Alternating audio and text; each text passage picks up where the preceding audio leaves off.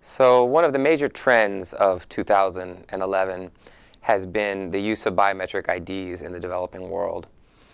In the West, we think of biometric IDs, which are IDs based on fingerprint scans or iris scans, as the stuff of spy novels.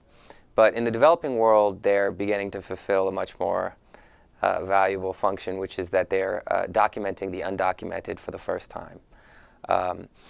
In India, which is the example that's been getting the most play, they're now enrolling 1 million people a day based on their iris scans and giving them unique ID numbers.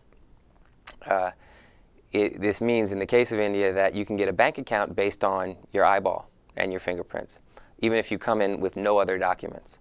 And if you think about that in a context where 7 out of 10 children in the least developed countries don't have birth certificates, you can begin to understand how big a problem not having proper identification is. So about 450 million people in the developing world have had their biometric data recorded, and that number is set to triple over the next 5 years by one estimate. Now, there's one part of this story which has been underplayed, and that's the use of biometric IDs to reduce corruption.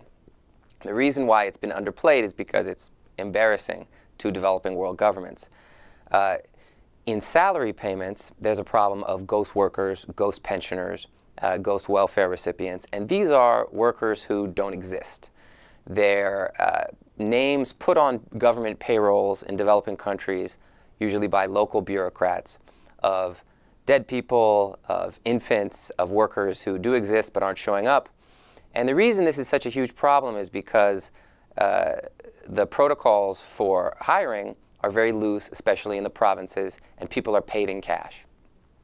The way that biometric IDs are poised to help fix this problem is in combination with electronic payments. So you want to figure out how you're going to pay the person that you're attempting to pay, your teacher in rural Nigeria, and you want to make sure that it's the right person and that there's not, they haven't hired 5 teachers who don't exist. So you do that by using a biometric and by paying electronically, which you can now do basically through mobile phone technology, point-of-sale devices, and you can have a biometric fingerprint reader at the pay point. So just to give you a sense of the scale of the problem, in Zimbabwe, they recently found 75,000 ghost workers out of 188,000 government employees. And think about that in a country where 80 cents of every dollar goes to salary payments. So that's the savings of over $200 million a year. In Nigeria, they just found, announced in July, 43,000 ghost workers and after a biometric exercise, and that's a savings of $75 million annually. So what's so interesting about this is that you can see how technology is allowing states where there's decentralized power to basically expand the power of the state.